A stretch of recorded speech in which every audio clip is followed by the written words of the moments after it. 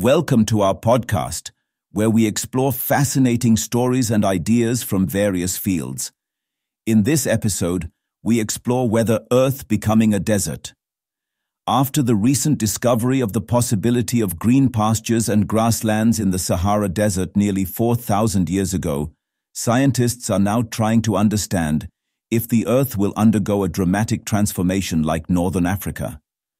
A recent study has explained how grasslands, forests, and lakes disappeared and the Sahara Desert expanded, due to which humans were forced to retreat to the mountains, the Nile Valley, the oases, and the delta.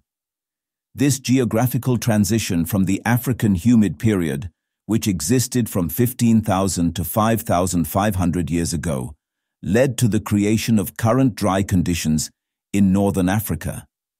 Scientists now see this as the best example of a climate tipping point in recent geological history. Climate tipping points are thresholds that, once passed, lead to dramatic climate change and the establishment of a new stable climate. According to a new study, which was published in Nature Communications, it was revealed that before the dry out of northern Africa, its climate flickered between two stable climatic conditions before permanently tipping.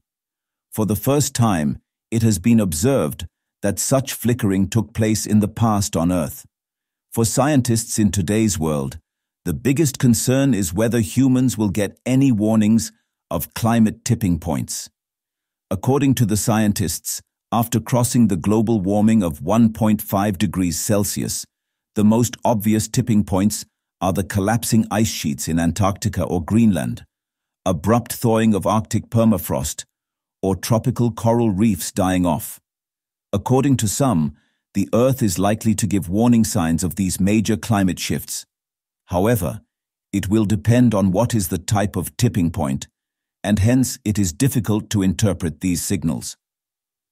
One of the major questions is if tipping points will be characterized by flickering, or if the climate will appear to be very stable before suddenly tipping over. An international team of scientists, to further study the climatic shifts, went to the basin of Bahir in southern Ethiopia. They found the existence of an extensive lake in this region during the last African Humid Period. The existence of the lake has been recorded by the deposits of sediment which are underneath the lake bed. The lake has today largely disappeared, and the deposits can be cheaply drilled by the people. Thanks for tuning into this incredible story. If this episode resonated with you, don't forget to hit the like and subscribe button for more captivating stories to come. Stay tuned.